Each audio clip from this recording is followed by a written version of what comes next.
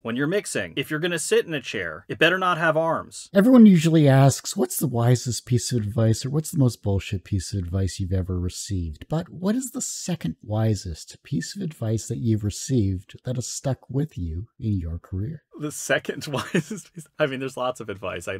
Very bad at ranking things because there's so many different things. I can just tell you one piece of advice that has really stuck with me. Do you want me to speak something very technical thing that I have now just done? Or do you want me to talk about like a more like general, like bring this along with you, Skywalker, a very simple technical thing. I studied with sound master craftsman Burn Hayden, and he said, when you're mixing, if you're going to sit in a chair, it better not have arms. Don't slouch.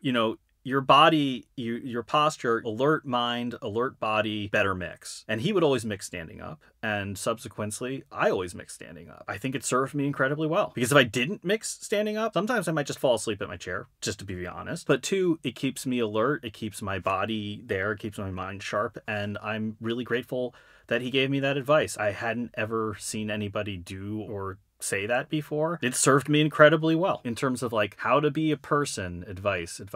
Shut your mouth.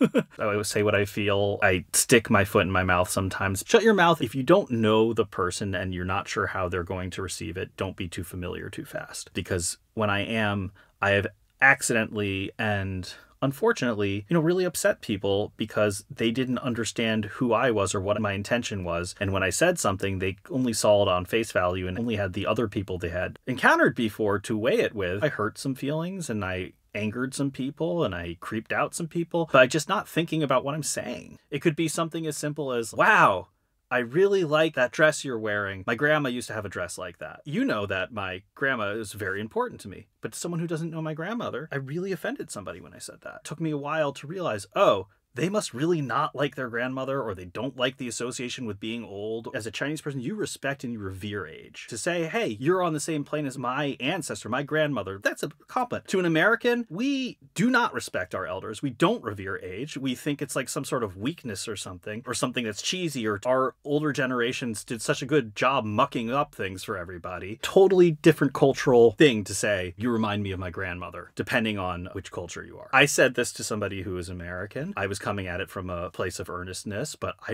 really offended them. They were very upset. So I've learned, before you know who somebody is and how they'll take something, maybe just don't even go there and don't say more than is necessary. Yeah, keep it simple.